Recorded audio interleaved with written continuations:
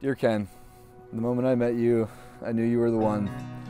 That may sound cliche, but I truly knew it and even told my roommates after our first date that I would marry you. Since that first date, we have been through so much together. Long distance, months without seeing each other, and weeks without being able to speak. It only made us stronger.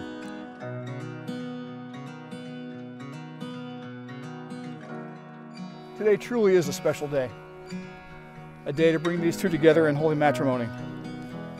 And when you think about the hopes and aspirations of a couple, and the day that they get married, at the top of the list, they marry someone who will love them completely, help them to become a better person than they ever would have become on their own, share their same life dreams, and together create a legacy that what they leave behind is better than it would have been had they done otherwise, because of what they did together. And I believe that both Ken and Madison have found this.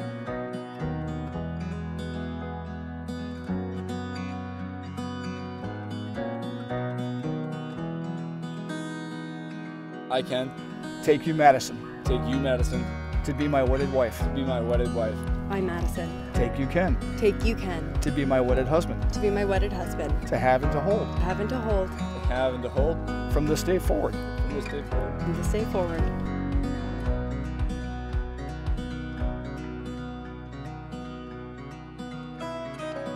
I promise to honor, appreciate, and adore you each day of our lives. I can't wait to see where life takes us, whether it be the happy times like children and traveling or the hard times like loss. We'll face everything together.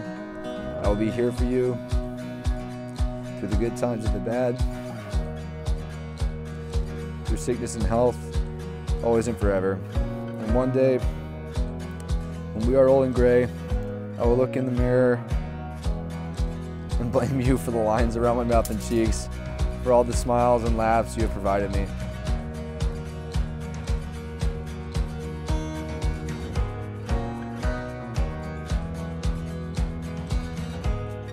Sisters are best friends that you can't get rid of, and I know you will always be there for me as I will be there for you. I admire your toughness and your work ethic, but I have to say that I probably do owe some of my own toughness to you, because growing up arguing with an aspiring lawyer is no easy task. You are my oldest friend, and I want nothing but happiness for you always. I'm so happy that you found that in such an amazing person. Ken, thank you for loving my sister and treating her with respect. I am grateful that Madison found someone as equally as amazing as her.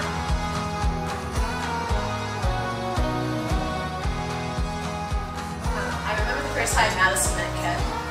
She told me that she was going on a date with this guy, and then she hung out with him like every day for 2 weeks afterwards. Madison's time is valuable. So the fact that she was giving somebody so much attention, I knew he was special off the bat. It wasn't that much longer later that she just said in passing, hey, I think I'm gonna marry this guy one day. She had so much confidence and conviction in her voice. I've never heard those words come out of her mouth, ever, in her life. I believed her. I hadn't met the guy yet, but I was like, well, if she's gonna say this, then sure, why not? But the one thing that consistently happened for me is every single time I thought of my brother and I thought of a memory, I smiled. And I think everybody in this room, when you think about Ken, you smile.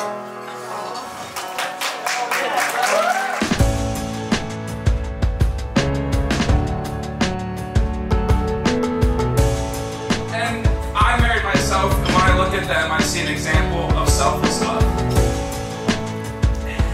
And just to keep it short, I'm extremely honored and just extremely blessed to have that in my life, and you all are as well. That's one thing I like to say about my father is he gives a shirt off his back to his enemy. Imagine what he did for you.